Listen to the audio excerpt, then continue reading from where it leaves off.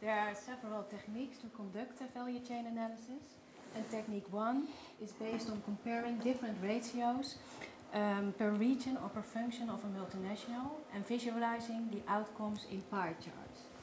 In this chart, you see a multinational with group companies in 4 countries: China, Germany, the UK and the Netherlands.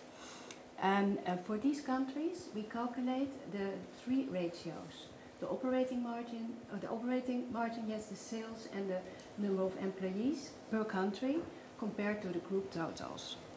The information needed for calculating these ratios is in principle readily available within companies, but in practice we have experienced that it is sometimes difficult to obtain this information, and also companies are not used to visualize their activities or their financials in this way.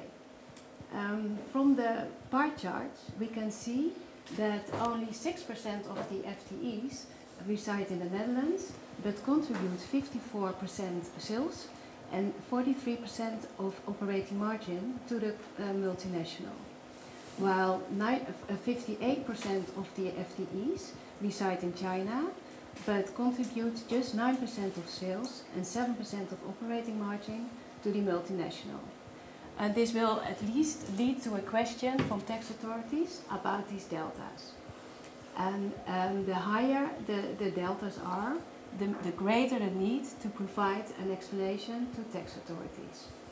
And so therefore, this company should prepare for an explanation for these specific circumstances in its tax and transfer pricing documentation and its tax return and local TP forms that need to be filed.